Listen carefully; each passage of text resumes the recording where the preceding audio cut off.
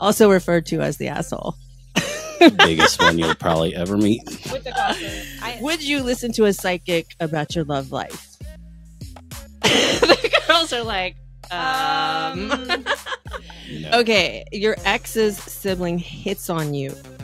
I asked a variation of this the last episode, but your ex's sibling hits on you. What do you do?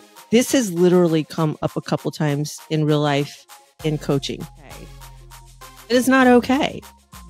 I wouldn't be following my exes unless I had other intentions, unless I wanted to Try.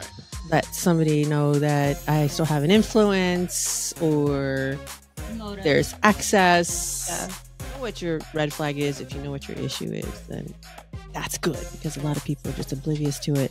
They don't self-reflect. They don't go. Yeah. It's knowing what your triggers are and how you're gonna solve it. How you're gonna fix it.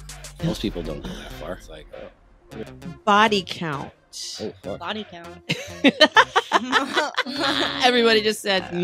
Should this be something that is asked or shared in a relationship when you meet somebody at any point? I mean, when is this something that should be Just being at the airport makes it a lot easier. I'll tell Totally. a random stranger because I'm not going to go to my local bar and tell somebody at my local bar about my fantasy that I might see him again at the local Walmart. Yeah. So Right. there's that guy over there that wants to sit there and involve peanut butter and some other things. And like, hey, wait, what?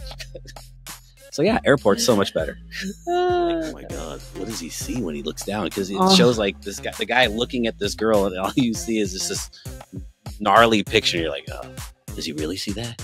And then she looks up, and you see like the penguin just sitting there railing you, and you're like, oh god, do I really look like that? I mean, if it's not satisfying, just look away. Yeah.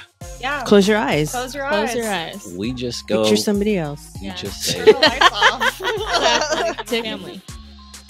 Right. So Hard this facts. is what is so funny, Mike. I'm not. I'm just smiling. No, Are you just Tell me, was that? it's not just I think- That's me, your lighthearted host and expressionist. And this is my podcast, Love and Lies.